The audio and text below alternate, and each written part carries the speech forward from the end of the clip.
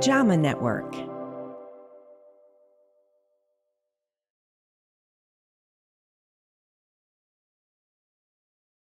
This computer tomography or CT scan helps physicians see the amount of plaque in the coronary arteries. As the plaque builds, it also calcifies. You can see the calcium because it's very bright in X-ray, and when you see calcium in these arteries, you know they have blockages.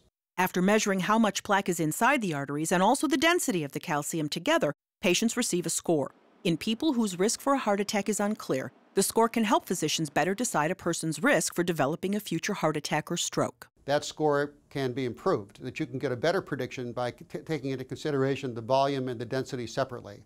Dr. Michael Cricky from the University of California, San Diego, and co-authors studied CT scans of men and women ages 45 to 84 from 4 different ethnic groups. Coronary artery calcium was measured in all the heart arteries. The participants were followed for 10 years to see whether they developed heart attack, stroke, or other cardiovascular disease. The denser your calcium, the higher the score they give you. What we found is actually you should make the score smaller because the denser the calcium is actually protective. So it's not good to have this plaque in your heart, but if you do have this plaque in your heart, the denser it is, the less dangerous it is. The study appears in JAMA, Journal of the American Medical Association. We don't think that the current scoring system is optimal, and we think the scoring systems ought to be changed to account for the density as a protective factor rather than as a hazardous factor.